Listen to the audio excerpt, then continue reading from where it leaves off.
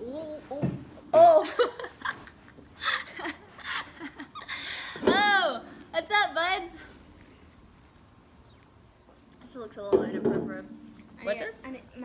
My thing. It wasn't inappropriate. It was just ugly. Just inappropriate. Let's talk about how we talk to ourselves. That is not the way. It's not. So, Big Dip and Little Dip, Papa and Mama over here, and last night somebody was like, all I want is to have coffee and Jesus Talks with Sadie Rob and her friends. So here we are. Get your coffee. Getting some iced coffee. Everybody go get your coffee and pause the video, go get your coffee, come back. It can be iced, it can be regular, it can be decaf, it can have more cream than it does have coffee, which is a lot like me and Laney's coffee. It can be shaken. It can literally be anything. I've lost my voice because we've been talking so much. Yeah. I normally don't sound like this. Yeah, we have been talking a lot, and we're going to continue that right now. So, this is what we wanted to talk about, which we really haven't planned anything. But I was thinking how a lot of people are always like, I want a friendship like y'all, or something like that. And, kind of started thinking about what the key to friendship is, which I think there's a lot of keys, and I think there's a lot of things that make a good friend and that make a good friendship. But I think something that speaks to Laney and I's friendship that's really helped us is like not competing with one another and not comparing ourselves to one another. Like, it's never a competition. Like, there's enough for everyone. Like, especially in just like any talent that we have, yeah. Like, literally we're wearing the same clothes and we wear the same clothes almost like every day, and not being like, oh, you look better than I do. Oh, like, no, there's no competition. Like, there's enough in the world for both of us. Today we were getting ready and she was like, my outfit looks a whole lot like yours. I was like, sweet. Yeah, she was like, great. And I hadn't even worn, but she put hers on first. I was like, well, I don't really want to change mine, and you don't really want to change yours. So great, that's okay. Because like, I think a lot of friendships, they're like, oh, well, what if this boy doesn't like me because like you look better? I'm like, okay, well, if they don't like you because you look better, then shoot, that's not your boy, you know? There's enough in the world for everybody, no matter what it is. And comparison, like we hear it a lot, like comparison is the thief of joy, and it really is. Like, and there's no point, it's silly. It's just like a way that the enemy, it comes in between friendships and relationships and makes you run from people who potentially you could love the most, because they put the best of both of you and they make it a bad thing, when the best of both of you is not a bad thing. It's something to celebrate in both of your lives. And Laney has a lot of talents that I just don't have, and I'm like, and she has a lot of talent that I don't. I'm like, shoot, we need to be friends because I want some of that. And some people so often were like, oh, I can't be friends with her because she's like a lot prettier than me. Heck no. I'm like, can I be friends with you? Because you're a lot prettier than me and you're really cool. Something I've learned too is like, when I celebrate you, like, it does something for me that like it gives me so much joy. Like, when I'm celebrating something God has gifted her with that I know I definitely don't have, I like admire it and I learn from it, and I'm like, that's like amazing. I'm like, I love that about her, and it also feeds my spirit and makes me like even when it comes to like pretty, like, it's like, gosh, she's so pretty, but it's like when I tell her, oh my gosh, you're so pretty, it actually, like, this sounds weird, but it actually makes me pretty, because it does something in my spirit and my soul, and like, it makes me alive. Because when you give a compliment to somebody else, it does make you more beautiful, because you're speaking life, and life is attractive, and joy is attractive, and confidence. And confidence is attractive. So you have to have confidence to compliment somebody, and when you have that and you get that, something inside of you is like, wow, like, that was really great. But whenever you keep these things in, and it's like this like ugliness just like stirs up, and it kind of makes you ugly in a sense. And I feel like, sorry. You're good. I feel like it's like a chain reaction too. Like, if you're around your friends and you're being super encouraging, it automatically makes everyone super encouraging. And like, that's so true. If everyone's negative, or one person is negative, it can also dictate the whole group of friends, and then everybody's negative, or everybody's out for themselves. But when you like encourage one another, it just makes everything better. Everybody knows who dictates the weather. That's the truth. And I think like also sometimes we don't think about this, and we think this is funny, but a lot of times, like, whenever you get a boyfriend, or whenever you have a boyfriend, people say like you want them to be your best friend. And I feel like sometimes in a relationship with a boy, it's like you forget what a best friend really means. And like how your guy treats you, like that you're calling your best friend, you would never treat an actual best friend, like a girl best friend, or you would never think that they would say anything like that to you.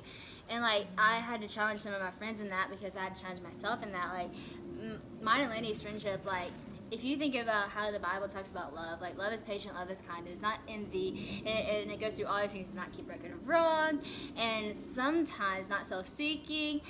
Sometimes in a relationship with a guy, it's like, it's anything but that. But whenever you're in a relationship with your friends, it's like, oh yeah, like you're patient with them, you're kind to them, you don't keep records of it wrong, you love them purely, how the Bible talks about love. And I challenge you as friends to hold on to that, and hold on to how these relationships are, so then when you get in a relationship with a guy, if it doesn't match that and it doesn't look like that, then that's not your best friend.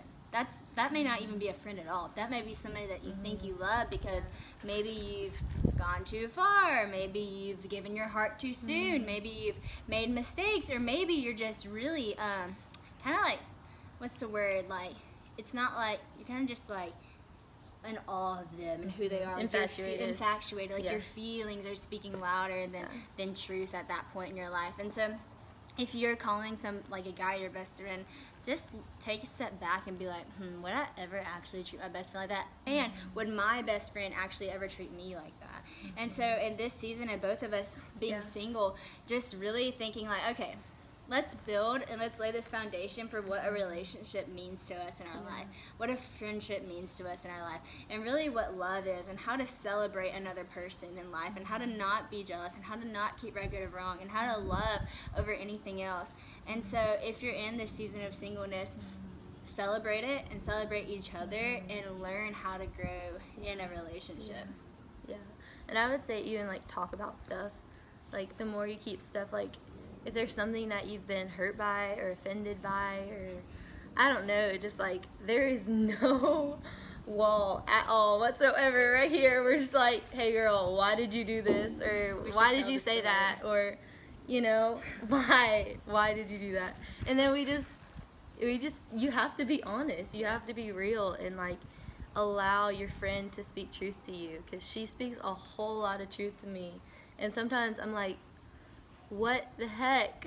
Please don't right now. I'm not ready for that. But in the end, I'm so grateful, and it actually brings us closer, and we're better friends, and it ends up helping me so much. So we should tell the story. What story? Which one? Jam?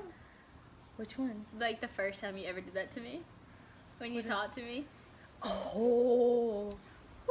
I'll tell it and then like Okay. So Laney and I had like literally just met. Like we probably knew each other for like 3 weeks. Yeah, literally probably like 3 weeks. But like we were already becoming kind of like best friends, because at Winter Gym you're with somebody for like 24/7. Like not even kidding, you're with them all the time. So a friendship Winter Jam time is like, I see her more than I've seen some of the friends I've known like all my life. So you get really close really fast.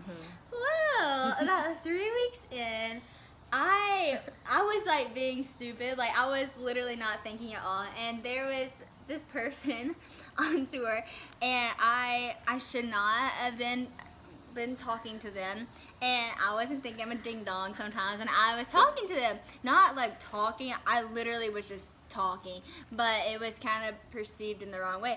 And Laney was like, I'll never forget, she texted me, she's like, we need to talk. I'm like, oh crap, like she means business. 3 weeks in. 3 weeks in. I was already having to have that conversation. I know, I was like, shoot.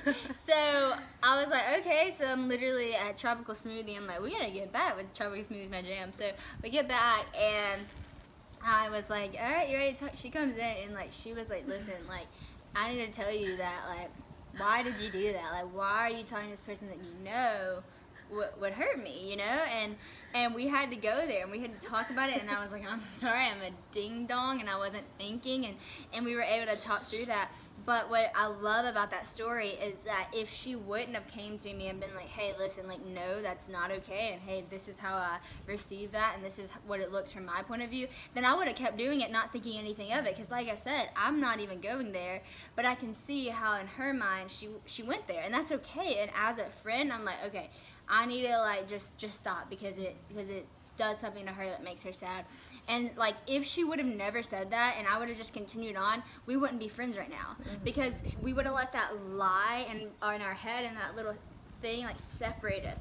And something like sometimes in a relationship, and I've experienced this with guys too, it's like you let sin come in and you let insecurity come in, and eventually like all these things you're putting in, it's like between you and God, it separates you from God, and you're really unable to love with the love of the Lord, because you can't really reach that with all these stuff in between it. It's too hard. It's like quicksand. It's like, I want to get to you, Lord, but I can't because I'm so stuck in these lies and this insecurity, and it really it stunts your growth in the Lord, and it stunts your growth in love. And if she wouldn't have said that, our friendship would have been stuck there. It would have been in quicksand, and it would have we wouldn't have been able to get out of it, because we were continually putting stuff in that we weren't able to get out of or even get a hold of, because you let so many lies and so many insecurities come in. So I guess, I was gonna say too, it's important, like, I'm reading this book right now called Me, Myself, and Lies, and I was reading it like right before this, and it just talks about like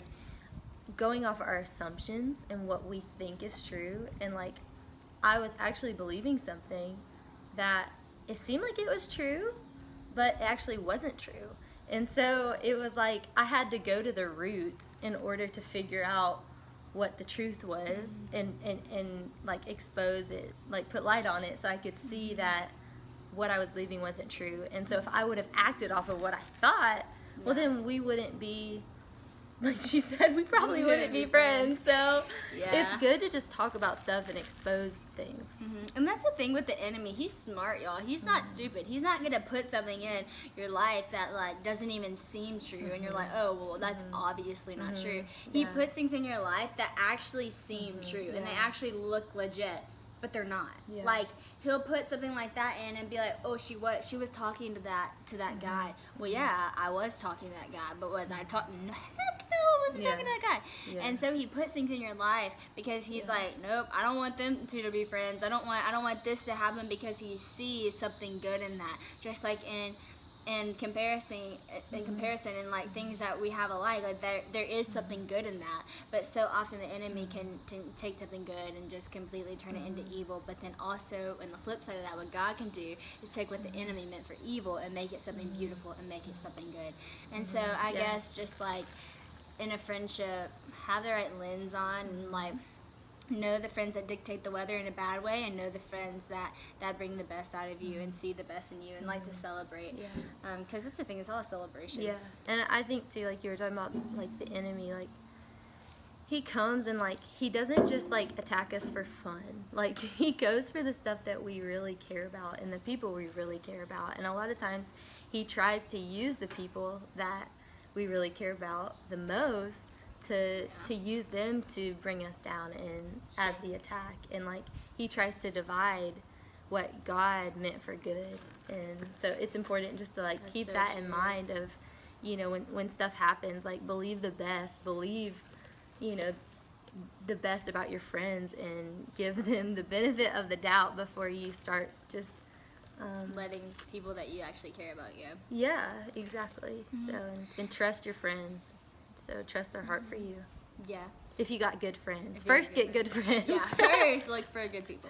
But yeah, I hope this spoke to some of you in your friendships, and we don't mean to say like if they're not a good friend, just bye. Like don't leave them. You know, because you want what's best for your friends. But I do hope that this helps, because we've walked through a lot of different friendships with other people before meeting each other that weren't so great, and some that were amazing and continue to grow. And friends make your life what it is, whether that's a good thing or whether that's a bad thing. So it's really, really important to make sure you're investing time in the best way in these people. So yeah. Peace out. Enjoy your coffee.